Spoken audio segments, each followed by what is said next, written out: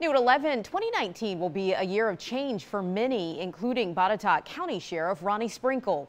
This is his 20th year as sheriff, and he recently announced it will be his last. 10 News reporter Shane Dwyer sat down with him for the Inside Scoop and joins us now live in studio. Shane, why did he say that he's stepping away? Brittany, Sheriff Ronnie Sprinkle says it's simple. He's in good health and good standing, and he's confident he could win another term.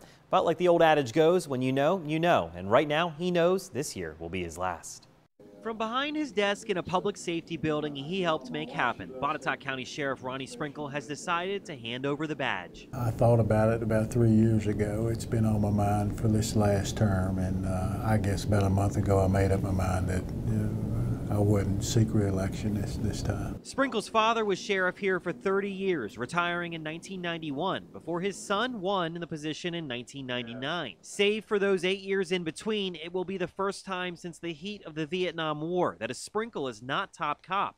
And the junior Sprinkle says it's time to move on. It's certainly harder to hire people to come to this profession.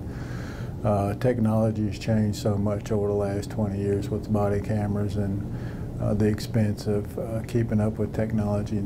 Morale and technology in law enforcement are factors across the country, but explosive growth is unique to Botetourt and will be a factor to wrestle with in the coming years. It's going to be a challenge for whoever succeeds me, and being able to keep the resources here to run the department effectively. Sprinkle expects growth to continue as more people find out about what he says is a great community. Looking back, he's grateful to play a small part in it. I just appreciate all they've done for our family throughout the years to allow us to be sheriff of their county. As of right now, there's just one name publicly in the running. That's this man, Mike Vineyard, a retired officer from Roanoke City.